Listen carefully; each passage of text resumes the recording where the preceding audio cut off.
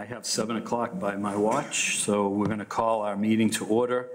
It's March 12. As I said, it's 7 p.m. The board met starting at 6:15 p.m. in executive session to discuss some collective bargaining matters, and we are now beginning our open session. As we always do at these meetings, please, everyone in the room, if you wouldn't mind, join us in the Pledge of Allegiance. Pledge allegiance to the flag of the United States of America and to the republic for which it stands, one nation, under God, indivisible, with liberty and justice for all. All right, thank you for that. So our first item tonight is discussion and decision-making on the part of the board relative to the one remaining retail marijuana license that exists here in Tewksbury.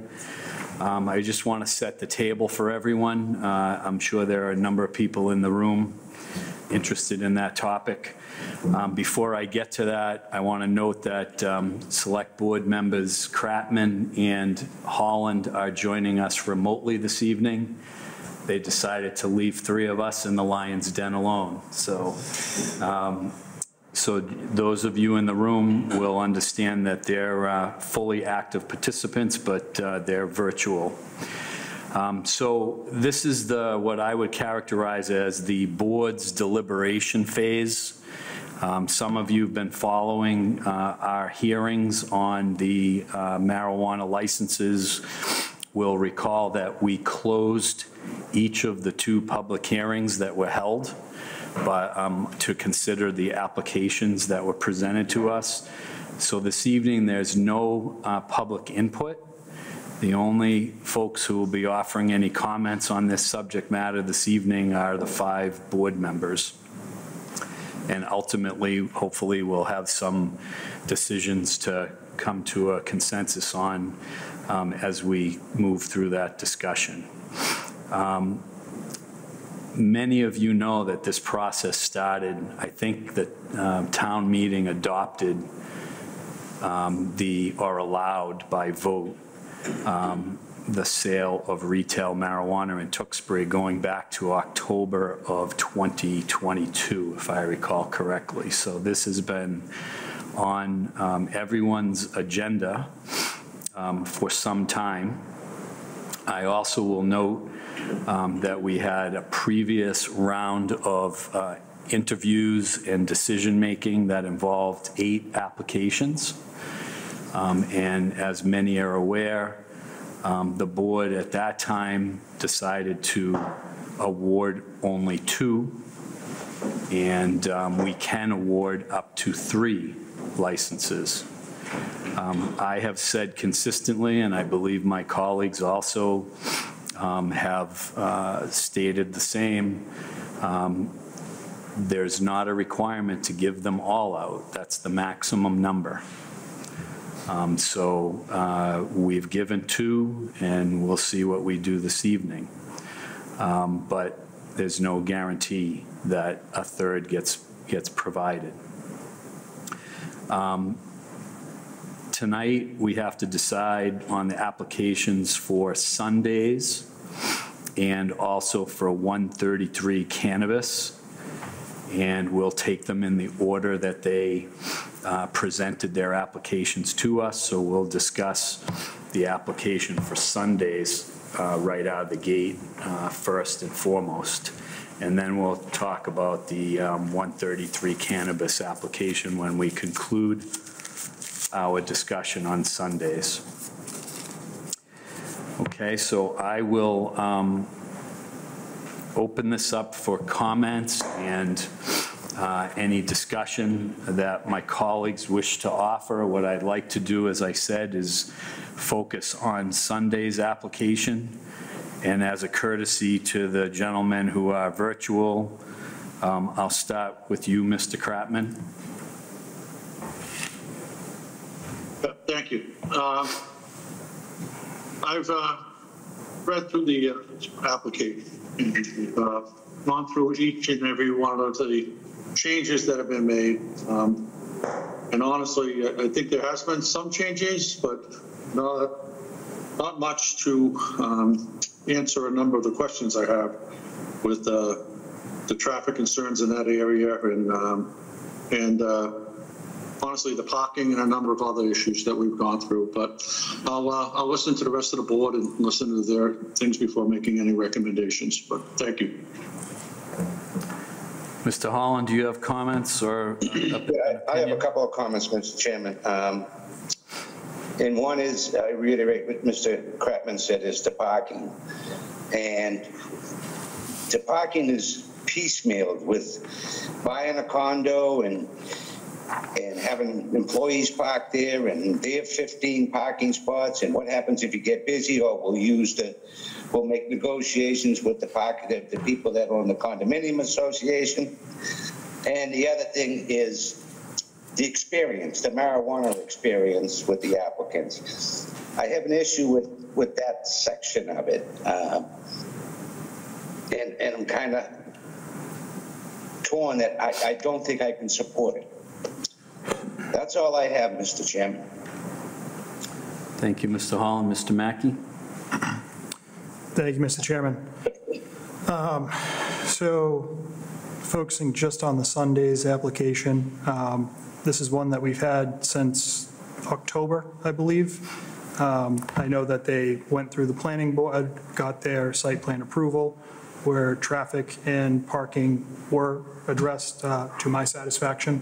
I know there was additional requests for information that have been addressed in the meeting. The other areas that I was looking at based on our application process were financial, the location, and the ownership/experience.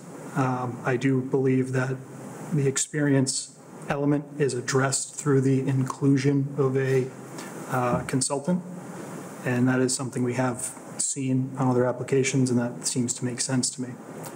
So I'm generally in favor of the application, seeing as they meet all of the major criteria and have a technically complete and viable application. Okay. Ms. Wellman, do you have comments to offer? I do, thank you. So I thought that Sundays brought forward a more complete and a better application in the second round than in their first round. For me, my decision-making on these locations and on the applications have been around financial issues, the ability to maximize revenue generation, to minimize traffic impacts on our local streets, and to minimize impacts on residential neighborhoods. I do not believe that this location is going to be one that will maximize revenue generation because of its proximity to highways. And I think it will increase traffic impacts just because on the local roads, they'll be coming into local streets. The other locations that we have previously approved are located near highways or certainly on Main Street, near the highway, so for Lazy River. So I think that those ones have minimal impacts and will generate more revenue for the community. Part of the reason we passed this as a community was to generate revenue, because we can only increase our levy limit 2.5%. So this is new growth that we look at, and that is a consideration that I am looking at with any of these applications. So as Mr. Kratman said, I'm open to what our committee, what other board members have said. I'm curious to hear what the chair says on this application as well. Okay. All right, so let me first say that personally, I'm not a fan of retail marijuana in general, but our town, as I stated earlier, voted to support it. And at town meeting in October of 2022, adopted an article to allow for this process to unfold. So my job is to protect the community as a whole and determine under the article that was adopted which qualified candidates should be granted licenses, if anybody. And I can tell you that in the first round of decisions that we made,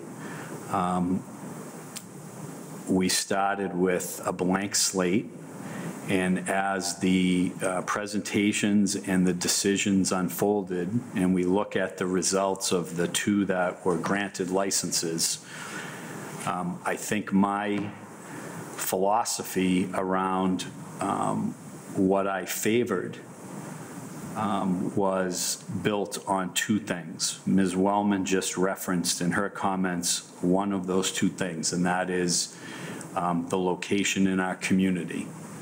I like the fact, and I supported the 2 that we voted for because they're on the outskirts of town. They're right off the interstate in the best location that I felt was appropriate. But more importantly, both of those applicants were owner-operators with experience. And that makes a big difference, in my opinion. They have a track record, they have ample capitalization, and they have current business operations that are in the industry. So we know what they're about. And the chances of success, in my opinion, are greater because of that. So those 2 factors weighed heavily in my decision-making then, and they continue to weigh heavily in my decision-making now. The article that the article that we adopted requires that this board determine whether an applicant is, quote, suitable and a responsible licensed candidate, unquote.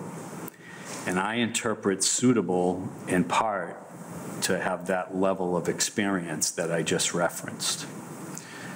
So with regard to Sundays, I'll note that we previously heard from them relative to the same location. And in my view, at the first presentation, the first round of presentations, my evaluation led me to conclude that Sundays was the weakest of the 8 presentations.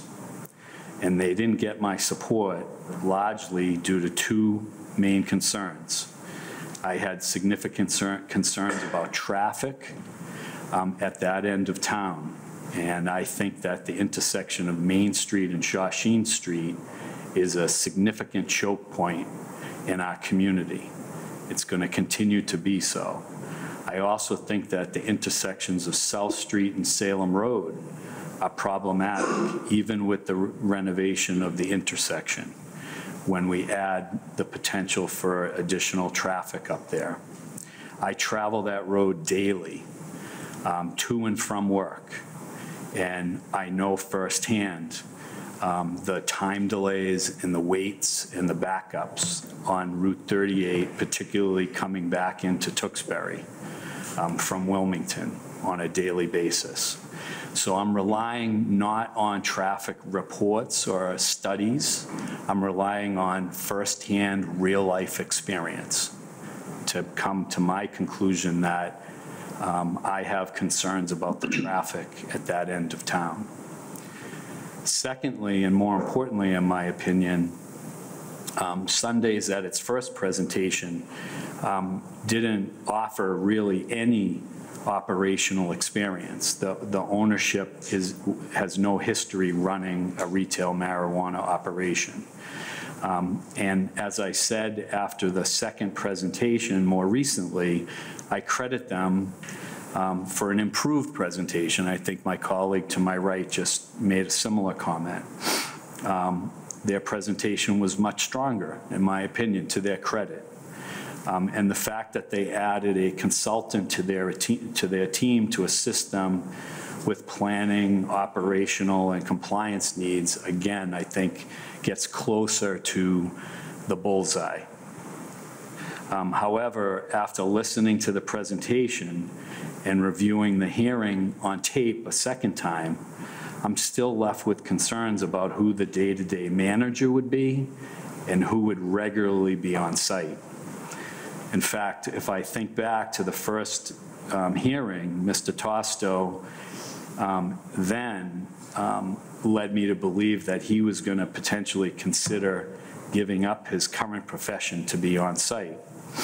And even despite that presentation or representation, the lack of retail marijuana experience was still significant in my mind. But I became more concerned more recently at the second hearing when we were told that he would initially be on site only 2 to 3 hours per day. And that left me wondering who would literally be in charge of the operation. We don't know. And this kind of comes back to the essence of what my concerns are around experience.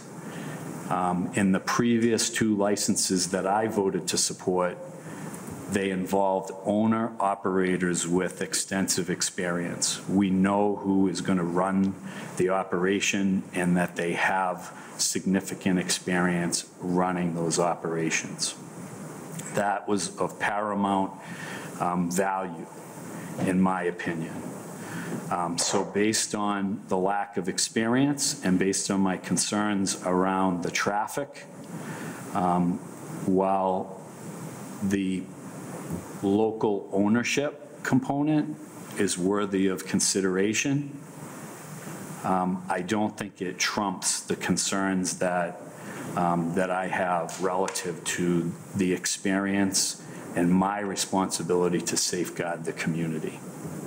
So I'm not inclined to support the application, and I want to state that. I think that the applicant made every effort to improve the situation, but in my opinion, no operational experience still is of significant concern to me.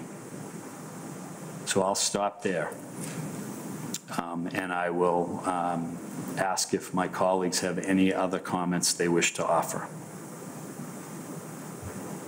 Mr. Chairman, at this time, I'd like to make a motion to deny the application for Sundays that are submitted.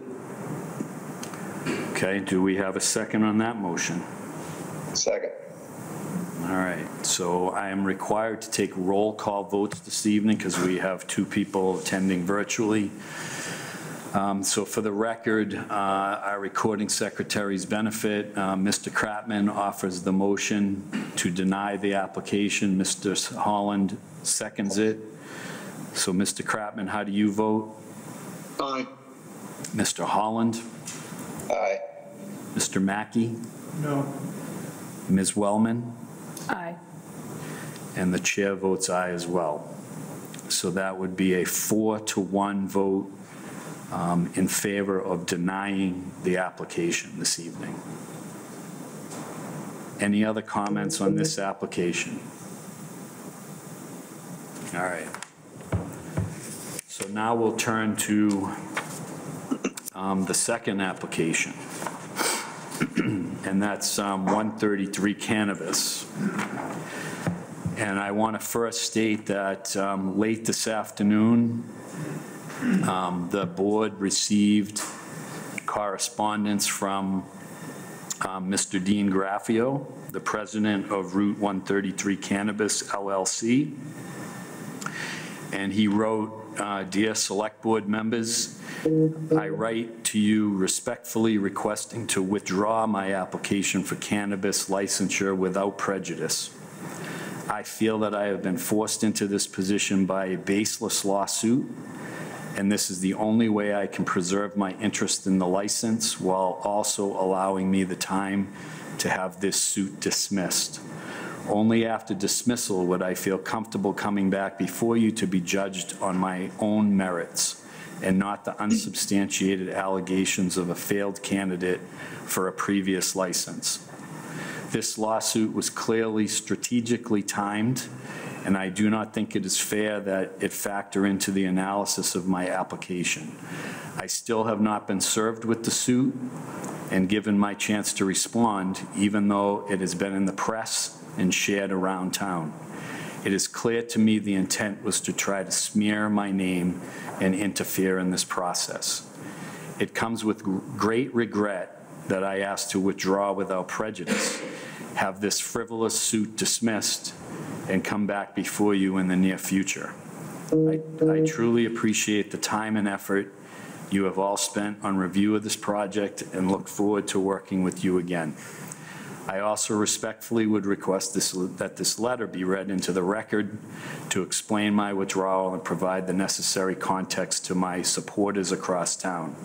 Thank you, and again, as I indicated, this is signed by Dean Graffio, President of 133 Cannabis LLC. So that's now in the record. And let me ask if my colleagues wish to offer any comments or any motions based on that particular correspondence.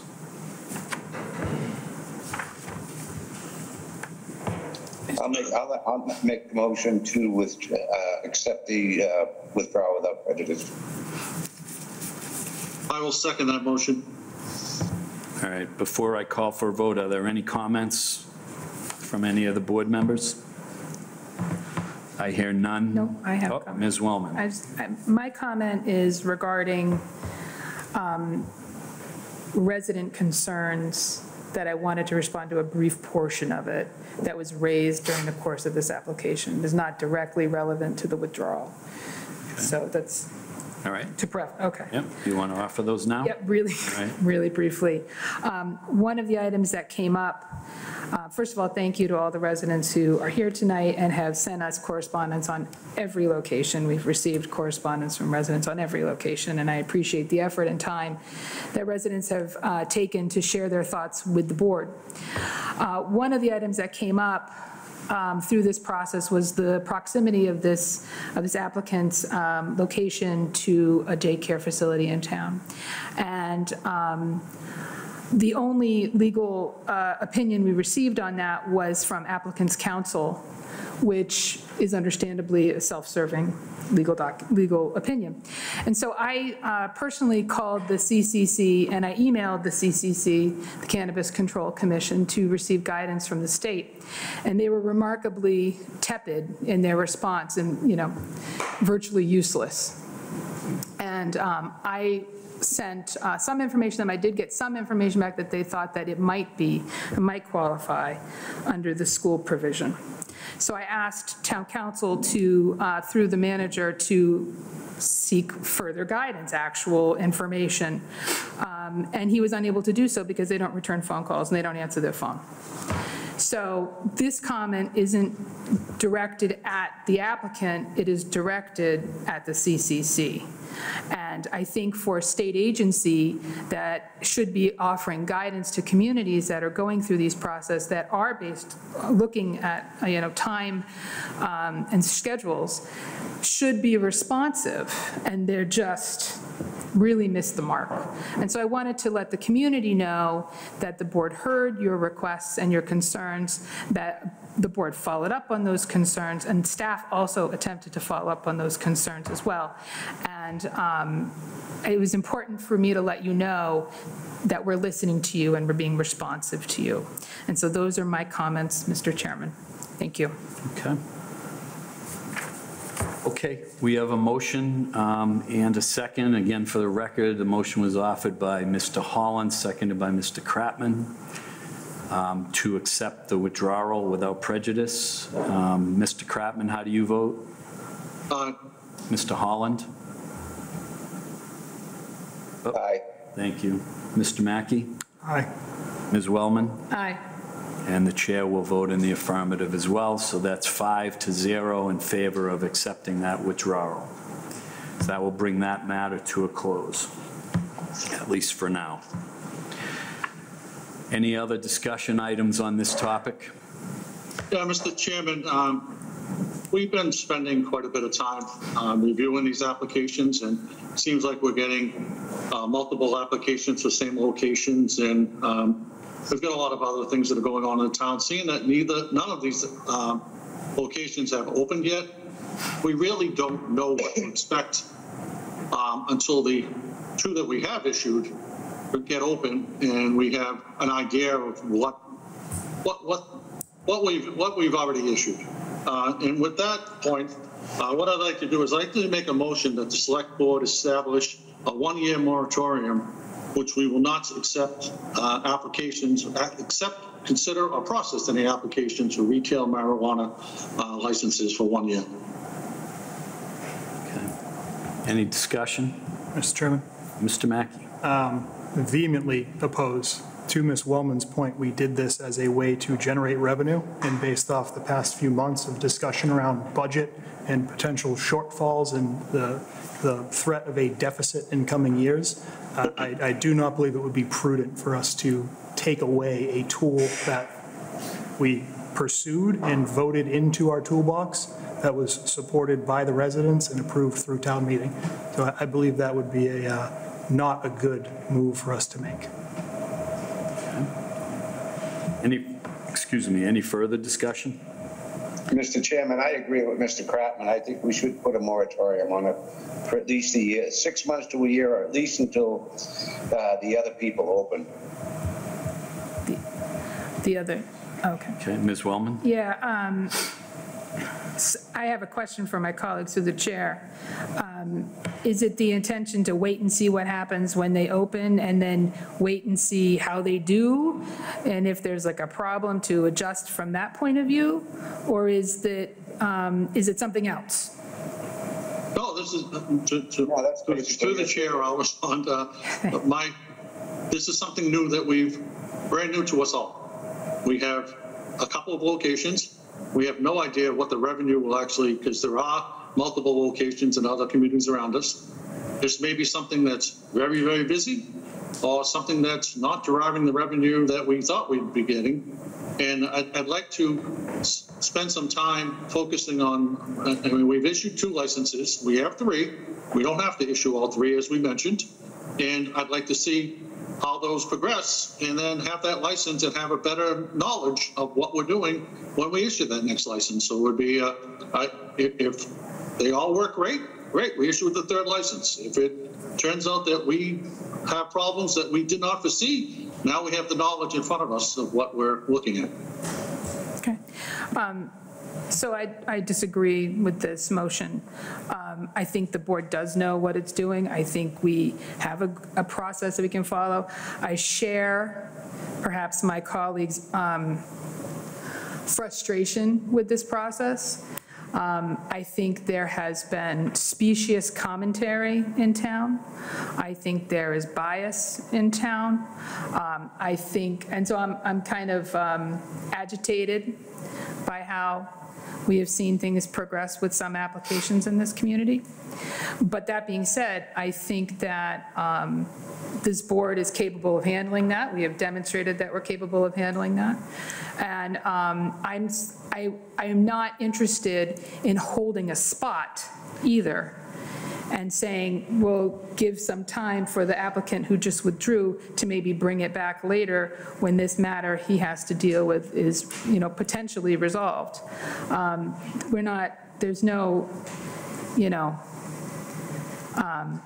appropriate measure to do that. And I don't know that a moratorium might be a mechanism for that. I don't want to sit on this for a year and then potentially miss an opportunity that might be before us as well. Not that I know of any in town. So, thank you. Okay. Do you have another comment? Thank you, Mr. Chairman. Just to further the sentiment of my opposition to this, everyone on this board hears about the concerns about empty storefronts in town, and I don't know why we would want to take away a mechanism to fill empty storefronts. We've got plenty of open storefronts, open space to do development, so I don't know why we're not trying to further push this. Thank you. Okay. So you're going to have to refresh my aging memory. We had a motion. Did we have a second on the motion? We did. I'll second. We did. Okay. All right. So it's Mr. Kratman with the motion, Mr. Holland with the second. All right. So Mr. Kratman, how do you vote? Aye. Mr. Holland? Aye. Mr. Mackey? No. Ms. Wellman? No. So you're going to leave it up to me. Yeah. And the next time we talk about this, I'll be in the cheap seats with the rest of the crowd. So I'm going to vote against the motion. And the reasoning I'm going to offer is that I believe it rests with the board to make the decision. There'll be other people at this table, at least one other person at this table. I think that their judgment needs to factor into the equation. And the process has been spelled out in our bylaws and the article that allows for applications to come forward. I personally believe that a pause would not be a bad idea, that letting the two licenses that we've previously authorized get off the ground and allow us as a community to see what that experience brings to Tewksbury would be prudent. But I also have to weigh in my thinking, or I have in my thinking, that any business operator in Tewksbury has the right to bring an application forward. And this board should discharge its duties in accordance with what that request brings. So that's the reasoning for my vote. And I'll wish the board well in the future as they address this moving forward. Okay, we're going to move to the next item on our agenda.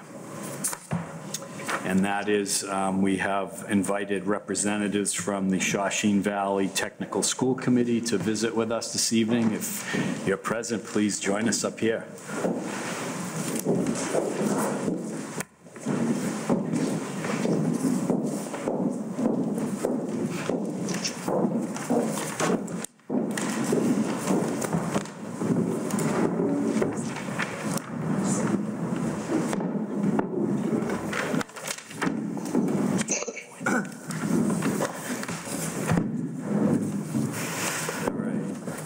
So first of all, welcome and thank you for being here, and thank you for your patience while we tended to that item.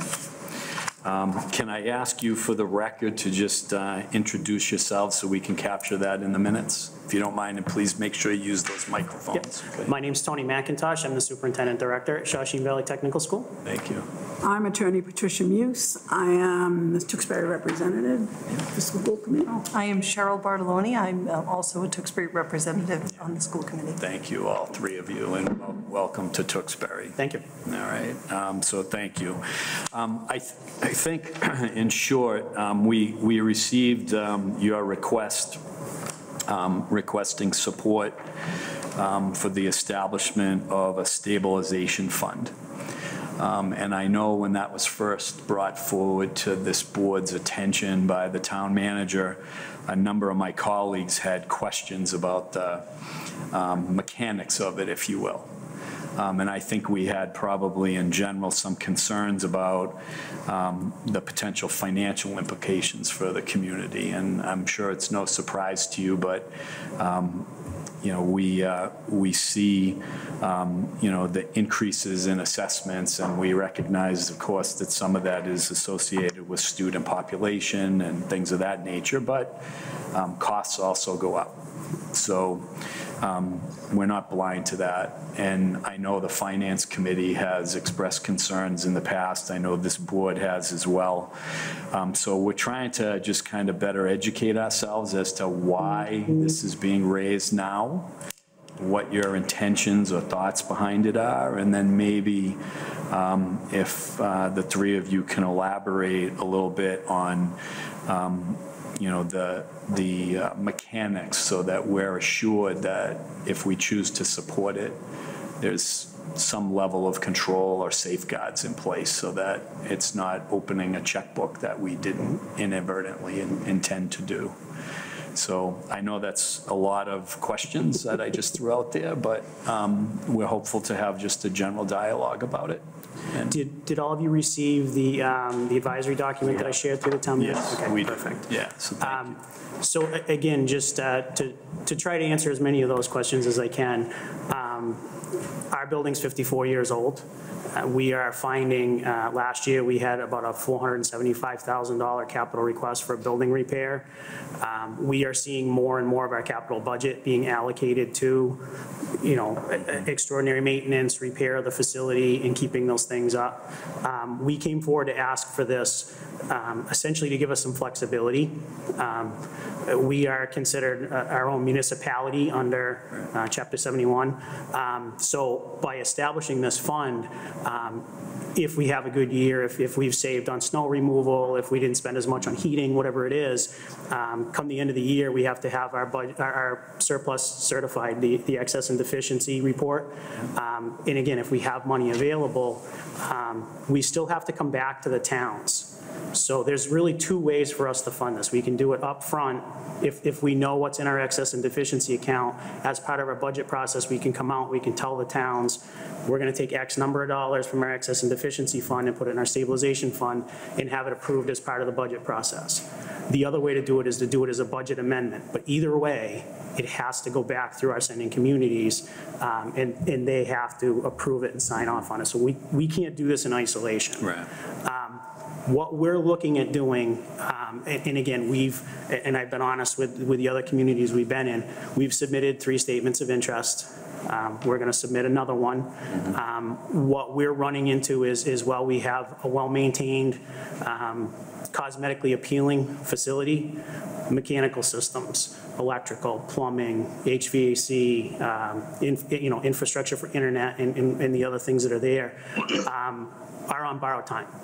And we know that at some point in time, there's going to be some either major renovation or an expansion, or possibly, depending upon where we go, a new building.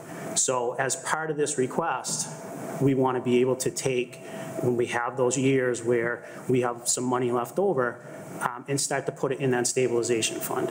Now, again, if things go really well for us and we get into the MSBA process, potentially in a year or two, we're going to be looking for money for a feasibility study.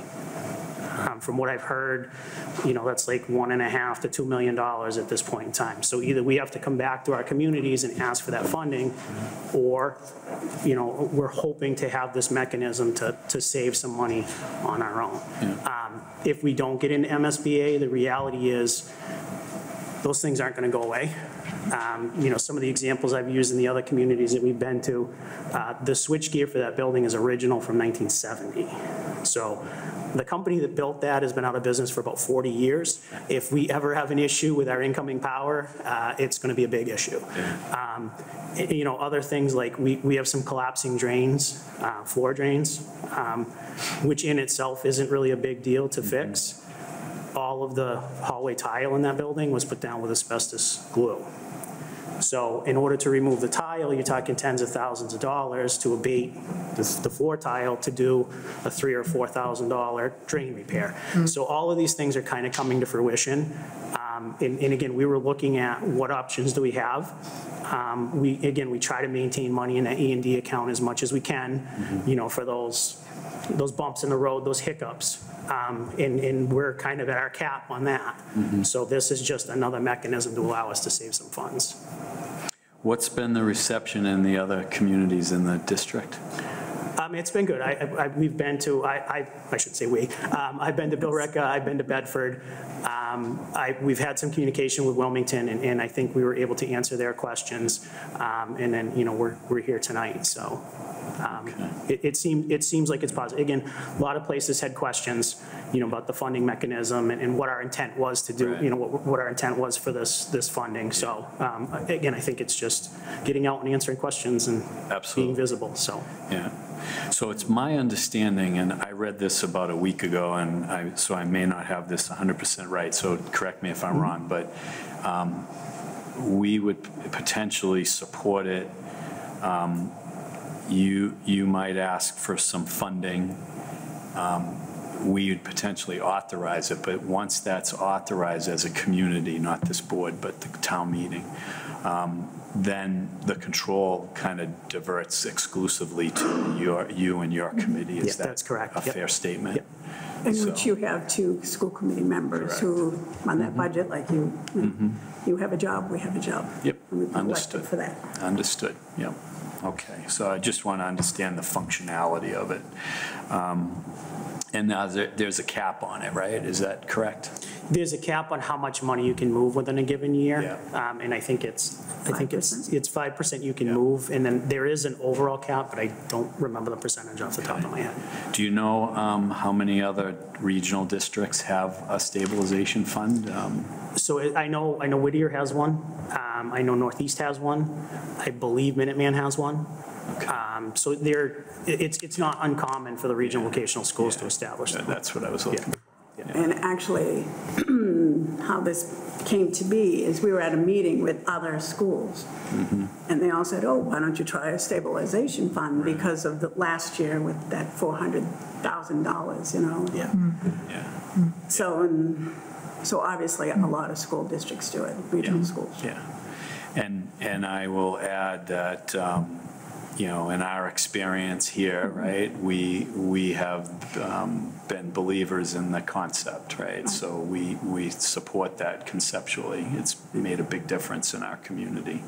And it wasn't that long ago when that wasn't the case. So, so I think you're in somewhat friendly territory, but we have to fight over the few pennies that are available, right? It's budget season, yeah. And we're heading into, it sounds like some headwinds from a financial perspective, right? From on the economy or state aid, and that has a potential impact here. So, all right, so I've dominated the questions. So let me ask Mr. Kratman, do you have any questions? You're on mute. Yep, I'm off now. Thank you. So I do know that Shawshing Tech has made a number of improvements, building fields and other things, lighting and other improvements around the area, and you were able to do it without the stabilization fund. Like, what is there a major project that you have on the horizon that you're looking to have the funds put aside for, or is there? I understand the schools aging, and most schools are, but like, is there some significant spending project that you have coming up in the near future that you're looking to put this money aside for? I mean, just repair mechanical systems is a big one. We had that wall repair last year, but I think we have $175,000, $180,000 for the replacement of one of our main ventilation units this year. There's 12 or 13 more of them that are the exact same design and configuration that we're going to have to replace. In answer, kind of the driving force behind the conversation at the school committee level was we have, and I'm sorry, I think I used the acronym. We've submitted a statement of interest with the Massachusetts School Building Authority. I believe this year will be our 4th application. So we are anticipating, you know, again, at some point in time, we're going to have to do a feasibility study. And again, if we have money in the stabilization fund, we can also use that to either offset the feasibility study or to offset the amount of money that we have to go back to our communities and ask for them to fund. So again, we're trying to be proactive here. We're trying to get out in front of this, knowing that it may be a year or 2 or 3 years before that actually happens, but just giving ourselves the opportunity to start to put some of that money aside. Thank you. That's insightful. Thank you. Mr. Holland, do you have any questions, sir? Yes, I have one question, Mr. Chairman. That is, you're taking the money for the stabilization fund out of monies that are turned back in. Is that correct? So we are allowed to keep what's called an excess and deficiency fund because we are our own municipality. We don't have the ability to, you know, to come back to the town meeting of the select board and ask for money. So we're allowed to carry 5% in what's called an excess and deficiency fund, up to 5%, I should say. What ends up happening is every year through the Department of Revenue, we have to get that certified. They look at any accounts we overspent, anything that we had an excess in, and they give us this report. Which I believe is also sent to all our communities as well. What we're proposing the way we're proposing to fund the stabilization fund is to start to transfer money out of that excess and deficiency fund and into the stabilization fund. The big advantage of that is the stabilization fund, we can actually get a rate of return. We can get interest and revenue off what we invest in that. We can't do that with our excess and deficiency fund. So, I mean, that's also one of the advantages that we're looking at with this approach. Okay. Okay, let me ask you this question. Now, if there is a deficiency on the town side, do you get to apply the 5% to the town? I'm not sure I understand the question, sir. Well, say there was no money turned back in. Yep. Can you assess each of the cities and towns the 5% towards their budget? No. Once our Okay. assessments are finalized, they're finalized. That would have to go back through the whole budget approval process. It would have to go to town meeting. We can't just assess additional monies. That's why, I mean, we're pretty tight about when we issue assessments because we wait for the state numbers to come out to make sure that we're on target and we know that we can fund our budget for the year. So we're very conscientious of that. Okay, so you can only assess if you have money that is turned back in, is that correct?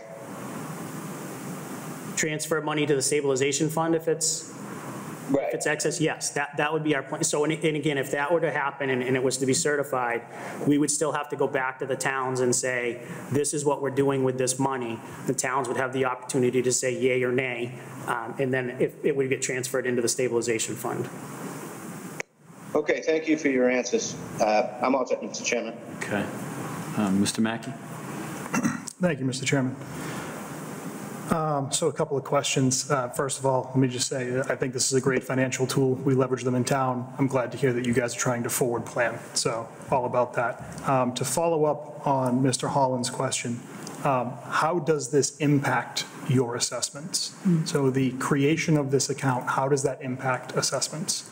So I mean, I can tell you my philosophy and the current philosophy of the board is that it won't impact that at all. That does not, I mean, I can't say what's going to happen 5 years or 10 years from now. The board could at some point in time decide to add this to an assessment based on the current financial situation we're in. That's really not a smart move on our part to try to do that. But essentially what we're looking at and how we're coming at this is, again, just to use that excess money that we have. And it is not our intent at any point in time to add any kind of rider or anything to our sending communities. And again, if we can be proactive and we can be fiscally responsible and, you know, and garner some savings, that's the way we're going to try to fund this. It's one of my favorite words.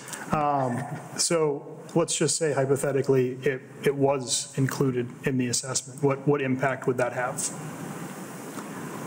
So again, it can't be any more than 5%.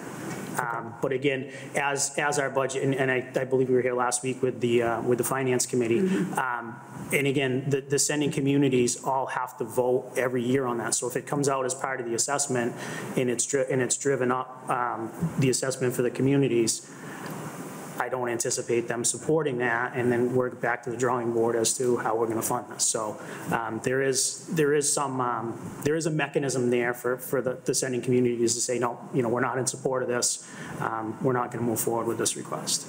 Awesome, thank you. And my final question is, how many times in the past 10 years have you had a surplus? Have you been able to add to that surplus and deficiency? We actually returned some last year, believe it or not, because again, now that we're at that 5%, sometimes it's a little tricky to know exactly what's going to come in as an excess or deficiency. So we returned about $342,000 to our sending communities last year. Okay. Do you know over the other previous years, so like past 10 years, ballpark, I don't need a hard number, has it been like more often than not? It was a little similar or a little higher? A little higher. How much? Yeah. I want to say it's only been maybe 2 or 3 times in the last 10 years, Mr. Montori? Does that sound Definitely about 2 right? in the last, say, 4 years. Okay. So that I can remember. I don't remember it happening. That's all I have. Thank you. Okay, Ms. Wellman, do you have questions? Yeah, just a couple. I'm just going to dig in a little bit in that neighborhood. So you returned about $357,000 last year? $342,277. There you go. How much do you typically have in excess and deficiency total? Like, do you plan on moving most of that? Or just what's above the 5% that you carry? Well, again, we're gonna try to be proactive and move that out as part of Yep. the budget process ahead of time. Yep. We can carry 5% of our budget. So, I mean, Yeah. that's around $1.5 million, somewhere in that range. We actually haven't got to the point of discussing what we're going to move out. I mean, in my mind, I'm thinking it's, a few $100,000 each year. And then, if we can continue this and we continue to be able to fund this the way we anticipate, we'll be able to transfer that money over a period of time. So what do you normally certify for excess and deficiency annually? Total. 5% of the budget. 5% So what was of your total excess and deficiency last year? What was the number? I don't have that number in front. I'd have to go back and look. I did not bring that with me. Okay. I could send that to Mr. Montori in the morning if you'd like. I think it's a great idea to have a stabilization fund to take these excess funds. I'd rather you kept them than and save it for these things so that it helps mitigate those big expenses. I have no issue with that. I am concerned about not you. I understand your intention. I love intention. But when it's not you someday, and then if there's, well, we're going to put in this 5% increase and we're going to front load, I don't love that. Because there is sort of, now it's the assessment. And I understand that there's a mechanism, but it's a majority vote of the towns. So as long as the majority of the towns vote for it, doesn't matter what a couple of the towns say. And so I don't love that. Well, our majority is 4 out of 5. Right. So all it takes is 2 of them to say no to our budget, and we're not going to get it passed. Has anybody ever said no to your budget? This is only my second year, so. I don't think anybody's ever said no to Shawshene Tech's budget. Come on. Come on, Patty knows. So far, you're 100%. No, I don't think I know how this goes, so. And so that's my only real hesitation is I would love to see language that's memorialized in the creation of a fund that says it is funded through excess and deficiency, certified excess. That's the mechanism. I would 100% support that. I would shout it from the rooftops. I think it's great. I'm a little concerned if there can be this. I mean, I read through the language, and that was what I asked Mr. Montori. Am I reading this the way I think I'm reading it? And it seems that the language is there for that. So I don't know if the law allows that or not to kind of refine that language, or if anybody else will support it, and I'm just the only one. But that's kind of what I'm thinking at the moment. I mean, I know the motion that we brought forward is right out of the law, is kind of the legal precedent. So I don't know if that's something that we can modify or not. Okay. Yeah, we can't do like a side letter MOU or something like that. No, I love to do things like that. Okay, I appreciate that. I appreciate your candor. I really appreciate you guys coming tonight and taking the time. I know everybody's got busy lives, and you're busy tonight, and it's wonderful to see you and have this dialogue. And I think we'll probably get to talk to you again some more soon, based on your statement of interest that's coming forward. So I think I know that we have many students in our community that rely on the excellent education that they receive at Shawshene Tech, and I know that our representatives are guardians of that work, and you are fierce in that. But I do appreciate. They're great to work with, so. That's great. Yeah, and I appreciate so much that you came tonight. Thank you. Thank you. Thank you. All right, let me just close with 2 questions. One is, and it kind of dovetails on what Ms. Wellman is driving to, and I guess that goes to the topic of communication. So I know, and this is experience from a long time ago, but my recollection is that there's typically in the budget season, there's pretty strong and regular communication with the town managers in the district, right?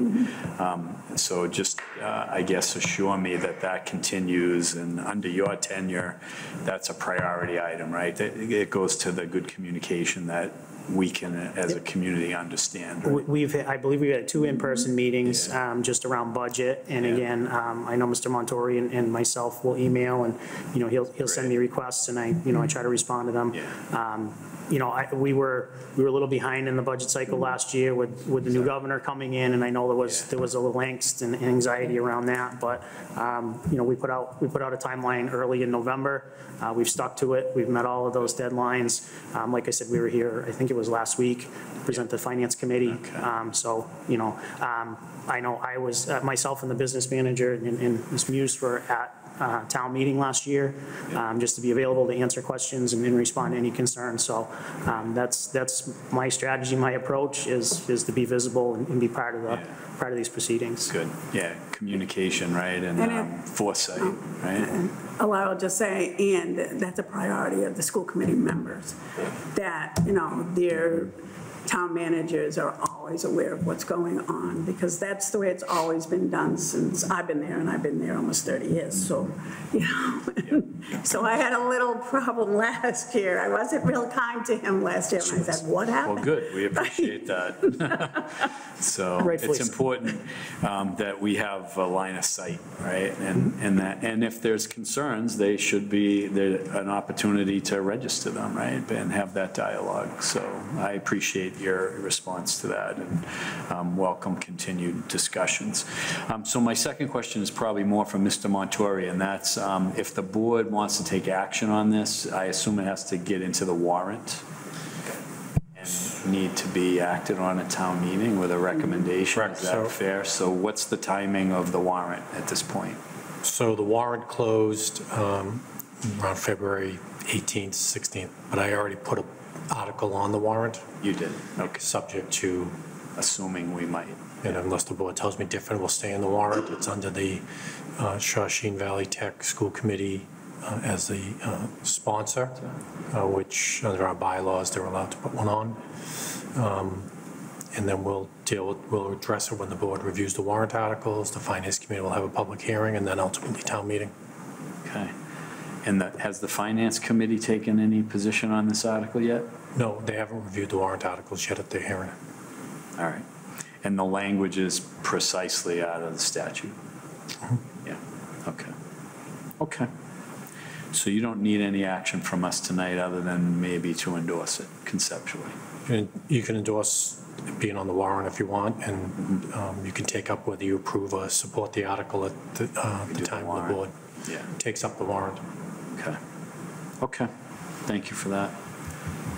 So, Mr. Kratman and Mr. Holland, I assume you heard what the town manager just said. If I'll ask if there's any motions, and I want to make sure that I hear from you both. Nothing? Okay. Anyone at this table?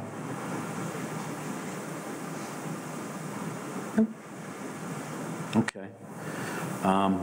So it's on the warrant, and I know we will review the warrant. So we'll take a position at that time. So thank you. It's been helpful. We appreciate it. It's good to see you all. Really good clarity. Right. Thank you for that.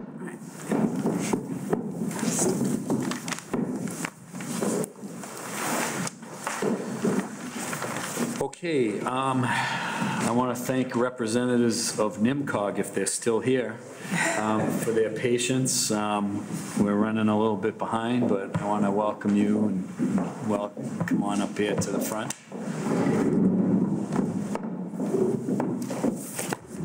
You're getting an education in municipal matters this evening. Yes. So, We're about chapter 71. Thank you. Yeah, and welcome back, I should say. Yes. So, so our recording secretary is not here, so if I can just ask you both to give us your names for the record, that would be much appreciated. Sure. All right.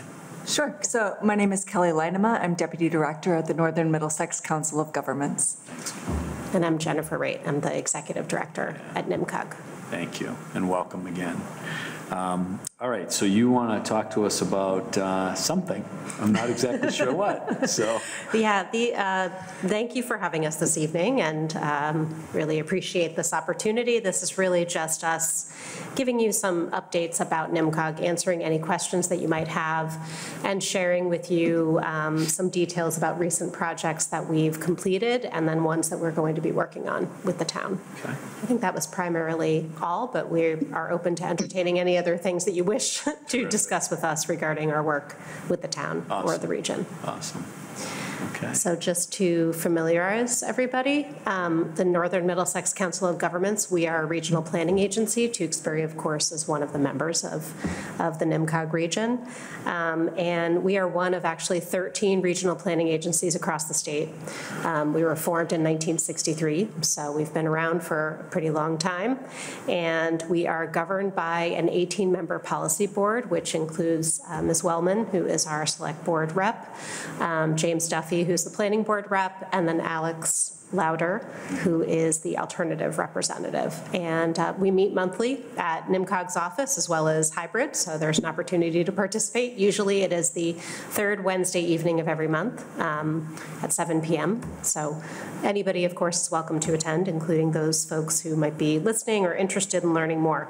The agency is really a planning consultancy, but we also do a lot with regard to regional coordination and collaboration with the goal of enhancing municipal and, of course, regional capacity to do all the work that you already do and more. Some of the things that we work on include issues related to housing, economic development, transportation, conservation and climate resiliency, GIS and mapping, and then also we provide other regional collaboration and coordination services, including weights and measures. So, for example, we are the sealer for the town of Tewksbury, as well as many other communities in this region and actually beyond. Pretty large, the largest share of our resources actually goes towards regional and local transportation planning, which includes helping to get our communities to have projects that they're working on locally that they can't necessarily afford to finance with local municipal funds or through bonds that are transportation or infrastructure types of improvements. Those are things that get funded and or potentially approved through the Northern Middlesex Metropolitan Planning Organization, or the MPO, which is basically an adjacent body that operates also monthly and makes determinations with regard to how we spend federal transportation dollars. So those are the bigger dollars that folks go after at the local level and at the state level for things like big bridge replacement, major corridor plans, sidewalk replacement, that kind of thing. So we've helped the town with things like this related to the town center, Route 38 improvements. We also helped with some intersection improvements and analyses at Route 133 and River Road. And then we also provide traffic counting services, which helps to document and understand or perhaps underscore the need for transportation improvements. So those are the types of services that we provide. We also coordinate with the Regional Transit Authority, the LRTA, which of course Mark is a member of. And in our capacity, though, we help with planning services to make sure that there's good bus transit and other types of coordinated human services transportation, like for people who may be older or people with disabilities through the Roadrunner program. And part of the work that we do is really in support of the LRTA staff. We most recently worked with the town on a housing production plan, as you probably know, because you adopted it. And that is now an approved plan. And of course, we're working with the town as part of advancing that plan, including helping with the MBTA communities law requirements through Mass General Law, Chapter 40A, Section 3A. And that, of course, is a whole separate endeavor, but dovetails with your housing production planning work. Right. And then the last thing I'll note is that we also help the town to maintain its Green Communities program status.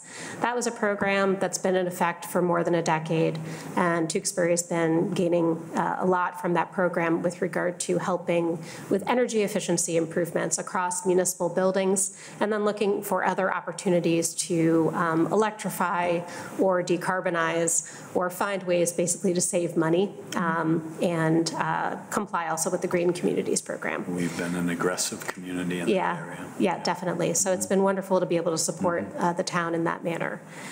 We also work with Mr. Monturi and other his peers across the region in coordinating other opportunities. And so most recently, we provided an application to the state through the Community Compact Program to try to secure funding and resources to create a regional housing services office.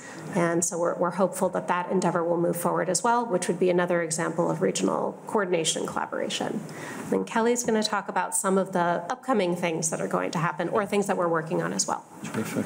Sure. Thanks. So as Jenny mentioned, the vast majority of our work is funded through state and federal funding. So we receive funding from the Federal Highway Administration, Federal Transit Authority, and then we also, that's funneled through via MassDOT funding through our agency. And then we also receive district local technical assistance from the Department of Housing, or the Executive Office of Housing and Livable Communities. And then we also do our own pursuit of grants to fund additional projects.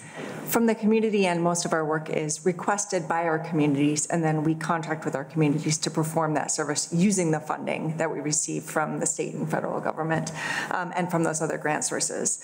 So this coming year, we're doing a number of projects direct to the town of, with the town of Tewksbury, Tewksbury, we've been in a regional housing strategy meeting all day, so I'm conflating all of our towns. Tewksbury, yeah, we'll Kind of like that, though. yeah, we could do that. So this year we'll be working on a small lot zoning analysis. This is a direct recommendation of your housing production plan. So we're working with your planning staff in order to advance elements of that plan.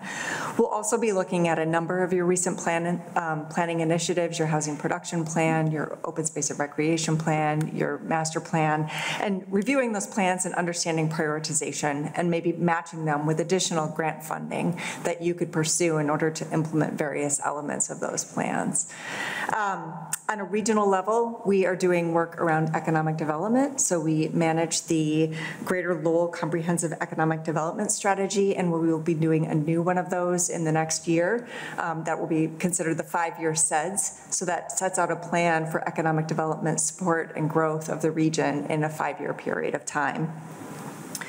We also, as I mentioned, we just did a regional housing strategy kickoff. So we are doing a regional housing strategy called At Home in Greater Lowell. That process is kicked off, and that is to look at the 9 communities in the NEMCOG region and think regionally about what is appropriate at different community levels in order to support housing growth, support residents, address the needs of our unhoused population, the needs of population of our citizens who make a low income or make a moderate income or who are trying to locate in this region. So this is an overall strategy that we'll be looking at wrapping up by the end of the year.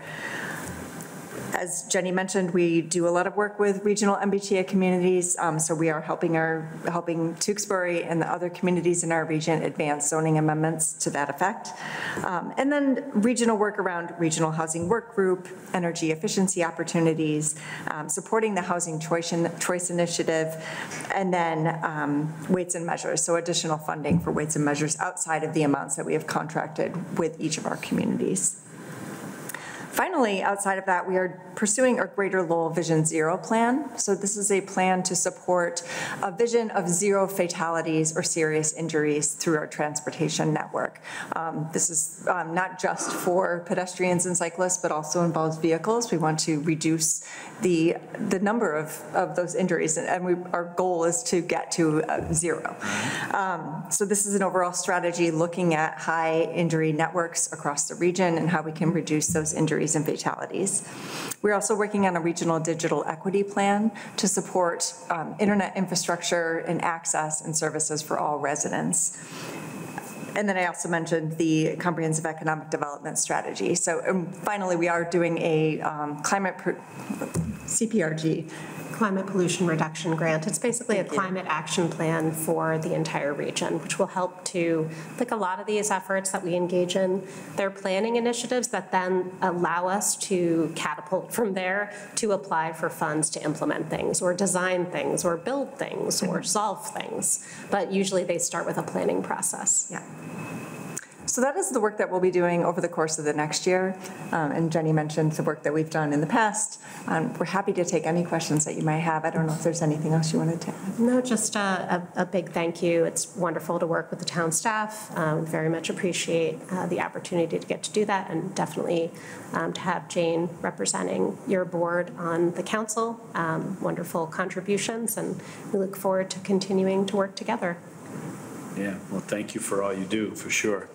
And I know we've had a long history of partnering with the agency, so that's been very positive and helpful.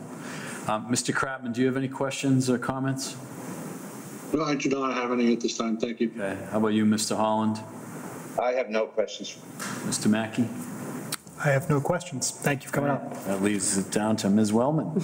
I mean, I always have questions, but I don't have any real questions. I do want to say that working with you guys is always a pleasure and a challenge sometimes. You have to read and keep up with you. The level of knowledge in that office is significant, and Jenny, you coming on board and some of the recent hires that you've done, like Kelly, really have elevated the agency tremendously, and just talking about all the different things you're doing. You have kind of a lot on your plate. The amount of value that the community, that Tewksbury and your member communities receive is unbelievable, and how you can help us plan for all the different things we want to do and capture those funds. So, you know, it's important for the public to understand that and NIMCOG's really delivering a lot of value for their individual communities. I would argue more so than some other planning agencies. They're just really big, and you know, it's hard to get in, but you guys really are just setting a new tone in our region, and it's fantastic to see.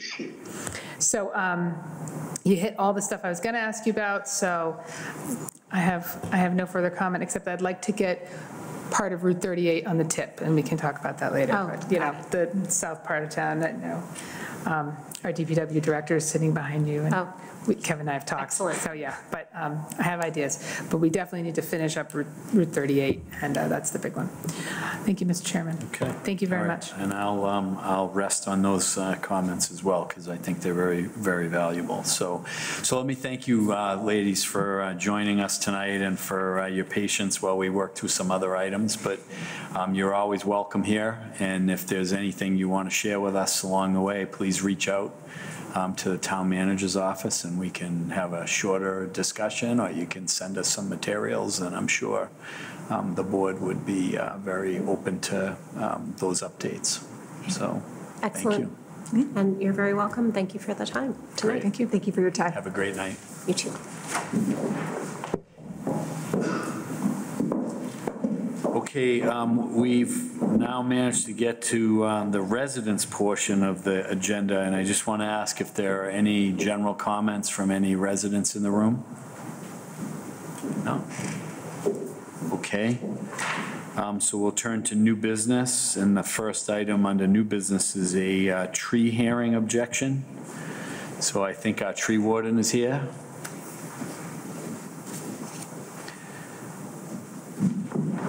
And I'm going to ask you to give us some background. Thank you, Mr. Chairman. Members of the board, Kevin Hardiman, Public Works Director, as well as tree warden. I'm here because recently we had a request for a tree removal. We determined it was a public shade tree under Chapter 87. Therefore, we had a hearing on that matter. And at the hearing, there were 2 objections to the removal of the tree. Under Chapter 87, the matter then comes to the select board to make a decision on the disposition of the Can you give us some more detail on, I know it's Compass Lane, if I remember right, but yes, the tree lies. Tell us a little bit about the tree and the reasons for the objections, if you will. So the tree lies right between 59 and 49 Compass Lane. It's a 29-inch pine tree, about 100 feet tall. The DPW has done work to the tree to prune it, to make it safe. It is a healthy tree.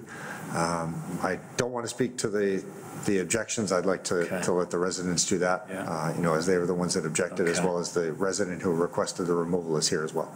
Okay, great. All right. Okay, so if that's the case, who wants to speak on this item? Because we need to be educated, so, sir, just come up to that microphone right there if you don't mind, okay?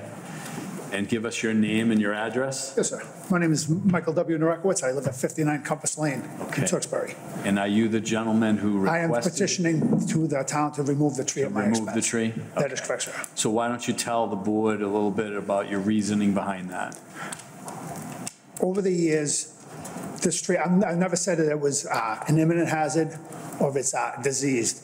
My belief is it is aging out. It is a pine tree, and it's notorious to snap branches. The branches are very brittle. High winds, heavy snowstorms, limbs come down, not just branches, limbs come down and take out my service. Either whether it's cable, and I could be out of phone, internet, and cable for up to 3 days, up to a week. This last snowstorm on January 7th of this year, 2 branches came down, well, limbs, I apologize, limbs. They came down, 1 in the morning, I missed everything. 1 in the evening, it took out my power for 47 hours. Luckily, I have a generator, but it also increased my gas bill, almost doubled it. Again, phone, internet, the cable are out. My wife works remote, so we're now out of money. It causes damage to my house. The tree lists everything, the little research I've done, again, the branches are very brittle. The limbs are very brittle and they fall, and the tree tends to have a wind sail effect. The tree tends to topple from my research. I'm not an arborist. My opinion that the town of Tewksbury understands that this is not an ideal tree for their town's right of way. And that's based on the planting list that is provided. And I have some for the board. And that's on, let me see. I understand the objection of the neighbors of 49 Compass Lane. I understand they like shade. They objected for 3 reasons at the public meeting. One is it's one of 2 trees in the front of their house and that they provide shade. And my response was, she is correct, it's one of 2 trees, which are town-owned in the front yard, that could provide shade, an oak tree and a pine tree in dispute. The pine tree's foliage, for lack of a better term, starts somewhere at the 75-foot mark of the tree being approximately 100 feet tall. The oak tree where the foliage starts lower and is fuller. I have photos of the tree. That she also has a dog, and she spends 3 to 4 hours a day out in the front yard. Yes, she owns a dog, and we spend time out there as well. She also argued that there's trees in her backyard, so there'd be shade in her backyard, but she can't go back there due to coyotes. And this is my response. We have trees in our backyard and spend time there as well. And yes, there are coyotes that travel through and live in the woods, along with fisher cats, frogs, deer, turkeys, rabbits, squirrels, to name a few. I've even seen a chicken, and there was a bear at one time. We border and own forested property. Wild animals typically live in the forest, and it's not uncommon for them to roam. We have removed over 20 trees from our property and haven't seen an increase in wildlife population in our yard. The pine tree in dispute does not and will not prevent wild animals to roam into Ms. Gaia's front yard. It's not a fence. Basically, in summary, we are not unsympathetic to Ms. Gaia's desire for shade in the front of a house. But this tree is not her tree. We are not seeking permission to remove her personal property. It's a town-owned tree, a tree that the tree warden could state is an imminent hazard in a day, a week, a month, or a year, and remove it without hearings. Mr. Hardeman has advised me, and I have agreed to the terms if I'm granted permission to remove the tree in question. But by not allowing me to remove the town-owned tree, the limbs will continue to fall. Public utilities to my house will continue to be a target for the falling limbs. My house will continue to be damaged, which I will need to repair at my personal expense. Loss of income for my wife, since she works at home. Possible injury or death to people passing by from falling limbs. And in the end, at some point, the tree will be taken down, either by Mother Nature or by the town of Tewksbury when they determine it's an imminent hazard. Ms. Gaia's desire for shade, which I argue that this pine tree does not provide her, should not come at a cost to me and my family. I ask the board for permission to remove the tree. I will provide you I also like to thank Mr. Sedgwick for jump-starting the conversation with Mr. Hardeman here. Sir, before you step away from the microphone, just one question. How long have you lived at that? 13 years, sir. 13? Approximately 13 years. Thank you. Okay, that's helpful. Yes, sir. I have, that was basically what I read you was a synopsis. I can give you my written presentation if you'd like. That's fine. I also have video and pictures if you want to see damage. I think we're okay, and my colleagues on the TV won't be able to see that anyway. I apologize for that. Yeah, no, don't apologize. We can take that, sure. Thank you. Okay. Thank you. Thank you. All right. Okay, so I want to invite you, I assume you're the neighbor, right? So please come up to the microphone so that folks at home can hear you. And if you want to give the board a little bit of your perspective, just pull that down a little bit so we can see you too. Thank you. So give me your name and your address, okay? Okay, Kathleen Gaia. I live at 49 Compass Lane. Thank you. I've been in Tewksbury for almost 70 years, and I've lived here at this address for over 45 years. Okay, good. And I have 2 trees in my front yard, and that's all, there was trees on the side, but as he said, he's taken down everything between our 2 houses and around in the back. And the trees behind our house, I just don't feel comfortable because every night I can hear the coyotes out on the other side of my house and in the back, and they're big. We've seen them. People up and down the street, we keep calling around that, okay, the coyotes are here and there. And it's when we take the dogs out at night, me and the neighbors on the other side, they have to go out with big flashlights and sticks and everything just to, because if you've been out there and you hear them, those coyotes are wild, and they're huge. They're not little coyotes. Yeah. Okay. And that's, and I'm out with the dog during the day. I've only had the dog, we rescued it about a year ago. And it's old, it can't defend itself, so I don't want to take it out in the back. And the coyotes aren't only out at night, we've seen them during the day. For 45 years, I've probably seen them a half a dozen times during the day. Okay. Have you had any issues with this tree? Any limbs falling in your property and your yard? They all fall on my property. Yeah, they all do, okay. Because if y'all look out my bay window, the tree is maybe 10, 15 feet from my house. Okay. To his house, it's probably 70, 80 feet over to his house. Right. So the tree is like right in front of my house. Okay. And they have fall down, and when we do, we pick them up and we drag them out, cut them up and take them away. Yeah. Most of them, we take care of.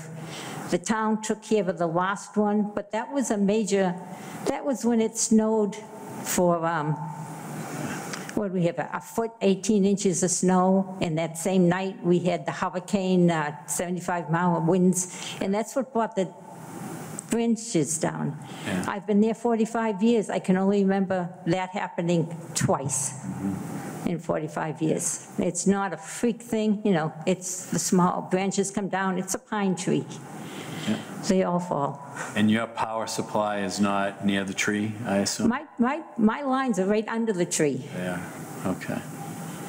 They did fall on it once. They didn't break, we had to have them removed because I didn't want to remove them because they were on the electrical wires, but they didn't break. Okay. That's the only 2 times in 45 years that I know that the power has been affected. It didn't affect the power to my house or anything. It's because it took his line down. Okay. And that's the only reason, Okay. So you're asking the board not to allow the tree to be removed? Is that The town of Tewksbury, when they cleaned up and stuff, I asked them when they come, do you think we should take the tree down? And they always say, it's a good tree, it's healthy, it's tall, it's straight, it doesn't move, it loses a branch here and there. But then they recommended me not to take it down. Mm-hmm. I'm sitting at my window yesterday when we have all this big wind yesterday. I'm looking across in back of the house behind me, and I'm seeing their pine trees, and they're waving like about a 20-degree angle back and forth. This tree doesn't even move. It's like this big around, and it's sturdy, it's straight.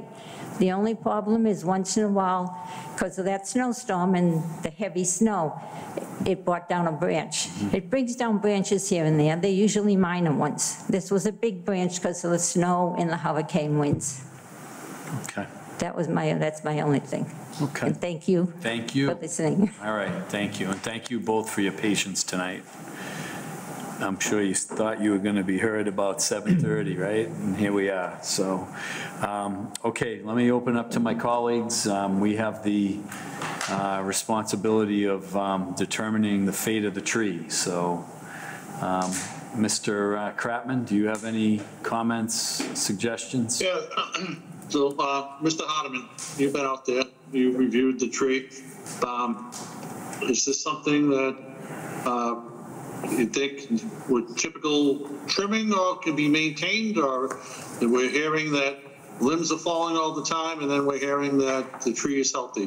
What is your determination on this? Thank you, Mr. Chair. Through you to Mr. Kratman. So I have been out there, the Forestry Division has been out there, we've assessed the tree. It is a healthy tree. We have performed pruning to remove some of the dead and dangerous limbs, but at this point, you know, no different than any other pine tree. You know, it is a healthy tree, and you know, I don't see the imminent hazard associated with that tree. Okay. One other question, I know they're talking about the limbs, but one of the things I always notice when the trees are out there, is there any sight distance or anything when people are coming out of their driveways, coming out? I know we get trees on the edge of the road, and sometimes people pulling on a driveway causes some type of sight distance. Is this any problem out there? Or? No, there are no sight distance issues with this tree. It's actually right adjacent to a cul-de-sac at the end of the road. Okay, thank you. That's all I have, Mr. Chairman. Mr. Holland?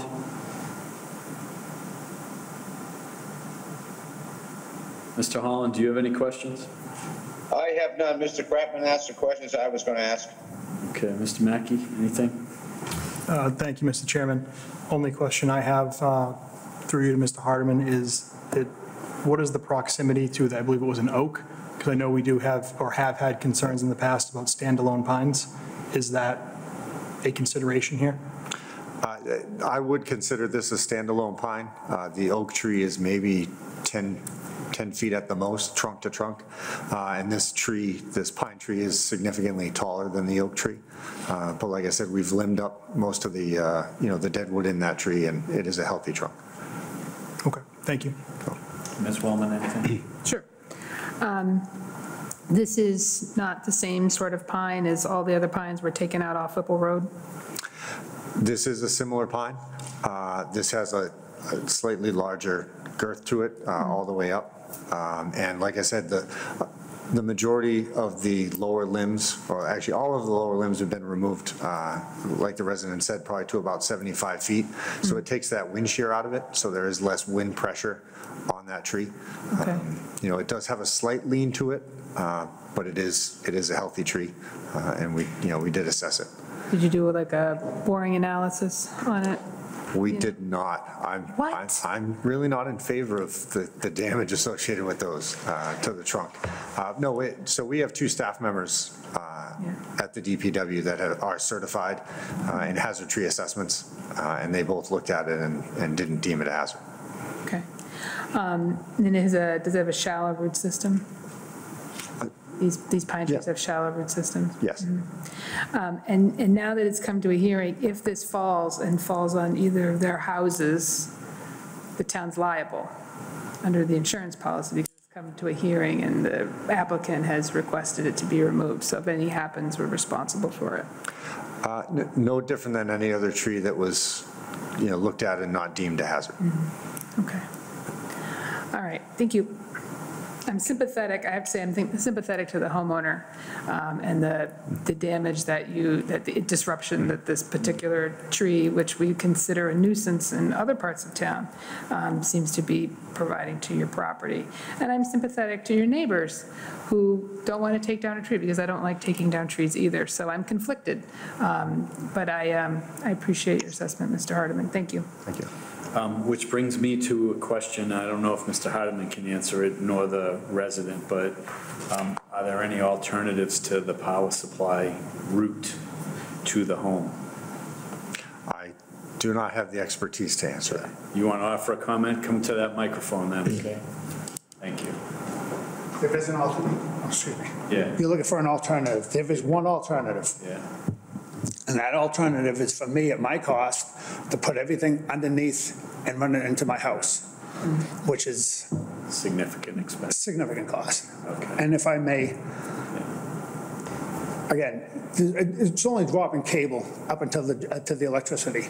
But at one point, several years ago, I actually ended up having to call the Tewksbury Police Department because I got a call when I was at work at night. My wife, there was a branch hanging on the electrical line. And the gentleman of 49 Compass Lane was trying to pull it off. Worst case scenario for me, I have to pay to restore my service. Worst case for him, he's deceased. At some point, this is costing me a lot of money. Okay. And like I say, I'm not unsympathetic to their cause, but it's coming out of my pocket. Understood. Okay, thank you. Thank you.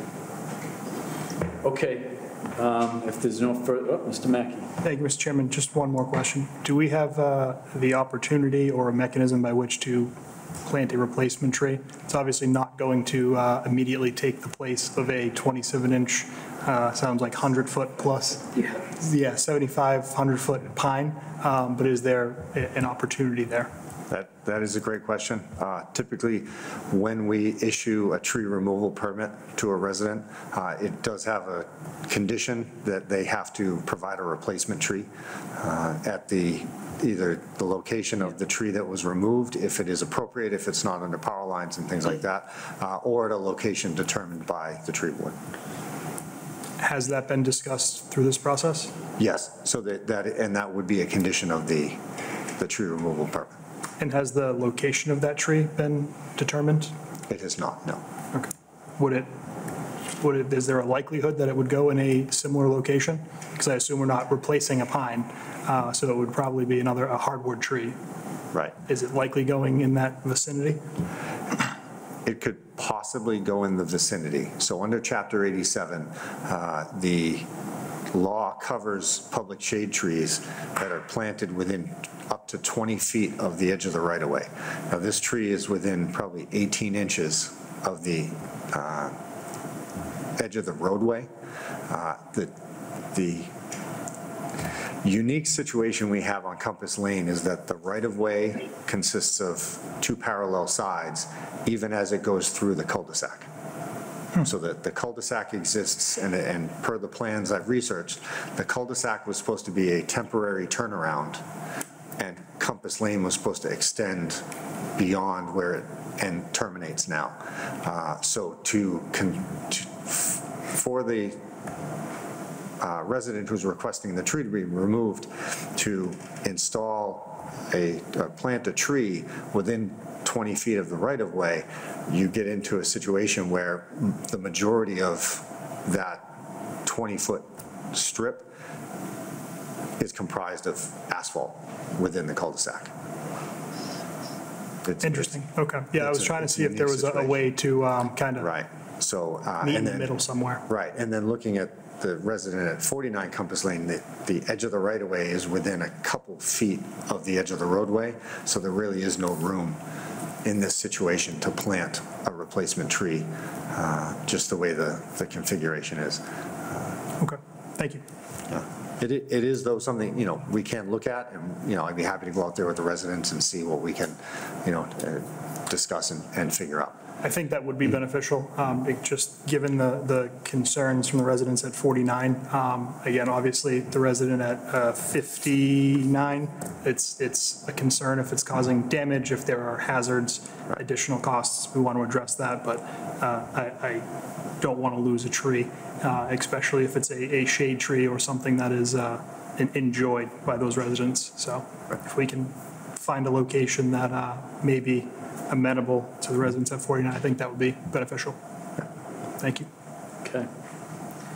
Okay, we need to take action of some sort. So let me ask if there's any motions on the part of my colleagues.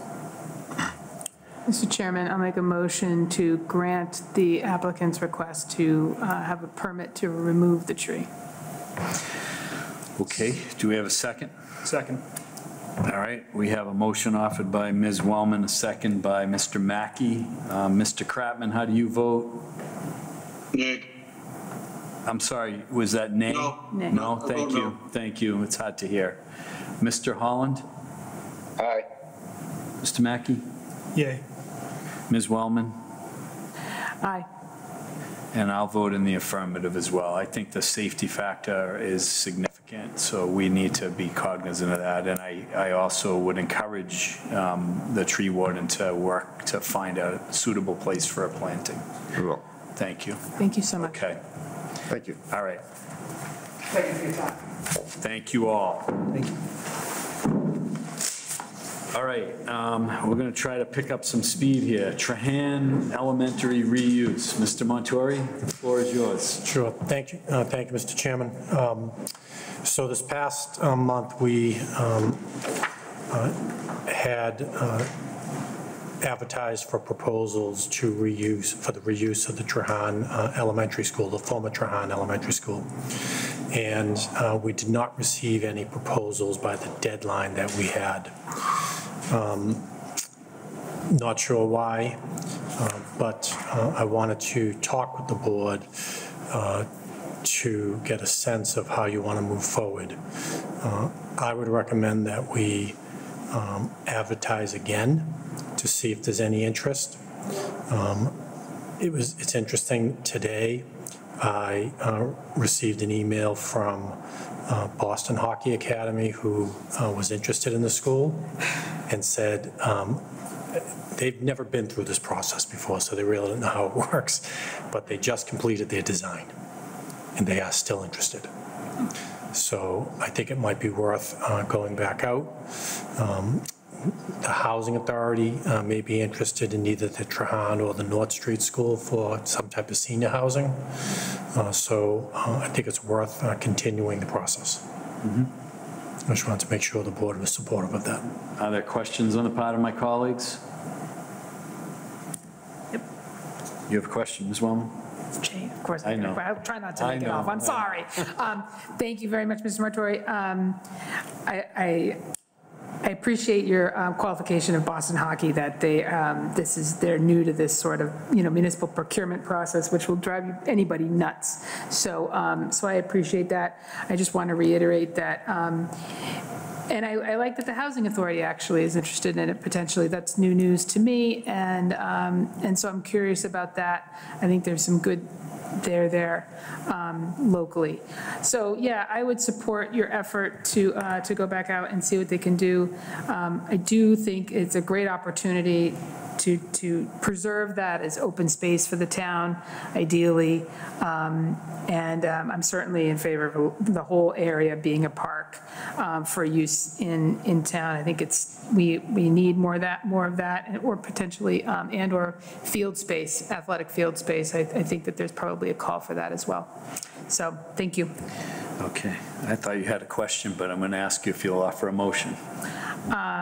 Yes, sir. I will offer a motion to go back out to bid, or RFP, on the Trahan Elementary reuse project. Thank you. Second for discussion, actually for comment, I'll say. I support this. I would also like to see us be a little more aggressive on reaching out, making sure that we're advertising as best we can and trying to engage with whether it's Housing Authority or Boston Hockey, but trying to really push a little bit more. Thank you. Okay. All right. So we have a motion offered by Ms. Wellman and seconded by Mr. Mackey to re-advertise. And I will ask Mr. Kratman, how do you vote? Aye. Mr. Holland? Aye. Mr. Mackey? Aye. Ms. Wellman? Aye. Mr. Johnson votes in the affirmative. That's a 5-0 vote. Thank you. Hopefully we can advance that a little bit. Sale of town land. We have a listing. You want to speak to that? I was just going to mention, if anybody has any comments on the RFP that went out, I know each of you have a copy. Just let me know. We're going to put the advertisement in, but we can make changes also. Okay. Okay, so you are looking for us to support the sale of these properties, is that correct? Yes. Both the assistant town manager was the point person on the sale of the property. He did a great job on the RFPs and the bids and the review, and we're recommending the board approve the list. Okay, so for public benefit, I'm going to read the proposed transactions. In October of 2023, Article 17, the town meeting authorized the sale of the following town-owned parcels. The first one is Georgia Road, map 94, lot 20. The parcel acreage is 0.05 of an acre. The bidder is Keiko Stack, and the bid was $4,600. Newton Avenue, map 47, lot 156. It's a 1/10 of an acre. Bidder is Wayne Stoll, $5,000 bid. Georgia Road, map 81, lot 220. Again, a 1/10 of an acre. The bidder is Andrea Taylor and Brian Wisely, $6,600. Water Street, map 94, lot 158, 7/10 of an acre. The bidder is Brian and Rosemary McNulty, $12,050. And then in a separate bid opening, Wamasett Road, map 98, lot 48, the parcel acreage is 11/10 of an acre. The bidder is Kerry Howe and Amanda Grenier, and they bid $7,300. So 20, 30, about rough numbers, $35,000 to the town's benefit through the sale of these small parcels. Let me ask if there's a motion to authorize the sale as described. So moved. Thank you, Ms. Wellman. Second. We have a second by Mr. Holland. Mr. Kratman, how do you vote? Aye. Mr. Holland? Aye. Mr. Mackey? Aye. Ms. Wellman? Aye. Mr. Johnson votes aye, so that would be 5-0 in favor of those transactions. The next item we have is, I believe, a request to sign the annual and special town meeting warrant. Any comments necessary, Mr. Montori, on that? No? Okay, so the town meeting will take place on Monday, May 6, 2024. Town election, as previously known, is Saturday, April 6, 2024, 8 a.m. to 8 p.m.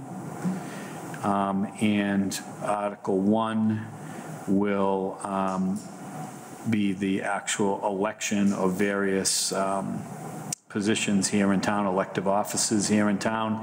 Polling precincts 1 and 5 are at the senior center, 2 and 6 are at the recreation center, 3 and 7 at the town hall, 4 and 8 at our public library. All those in favor of authorizing the execution of the warrant, please signify. Oh, I can't do it that way. I need a vote, motion, and a vote. So moved. So, Second. all right, thank you, Mr. Mackey, and second by Ms. Wellman. Mr. Kratman, how do you vote, sir? Aye. Mr. Holland? Aye. Mr. Mackey? Aye. Ms. Wellman? Aye. And I'll vote in the affirmative as well. So before we leave, 3 of us will execute that, and we'll hold it for the colleagues who aren't present in the room. We also need to do the same on the annual election town warrant. So Can I have a separate vote on that?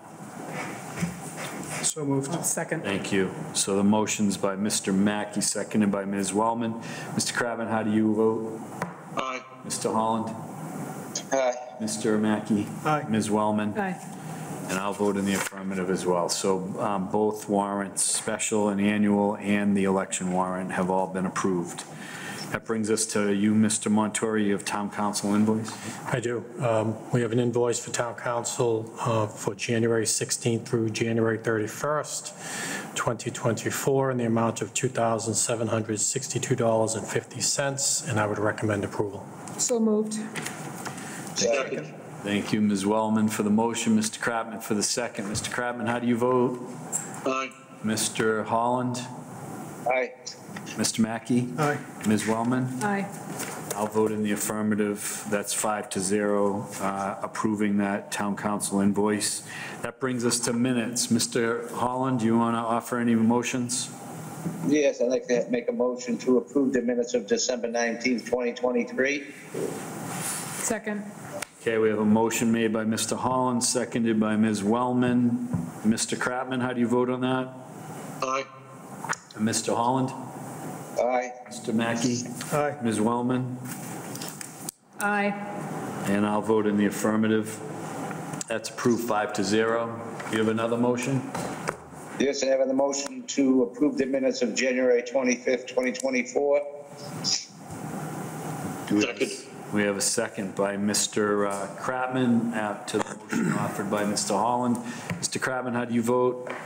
Aye. Mr. Holland? Aye. Mr. Mackey? Aye. Ms. Wellman? Aye. I'll vote in the affirmative as well. So that's 5-0, approving that set of minutes. Okay, that brings us to board member reports. Mr. Kratman, do you have any reports to offer? I have nothing to report this week, but thank you. Mr. Holland? I have none. Mr. Mackey? No report. Ms. Wellman? Let's make that 4. Okay. No report. And the night is getting late. I'm going to refrain from any comments this evening, so I won't offer any either. That brings us to the conclusion. Do you have any other comments? That brings us to the conclusion of our meeting. I want to note for the record, this meeting had to be adjusted due to the election that took place last week. So we are having a previously and regular scheduled meeting next Tuesday, March 19.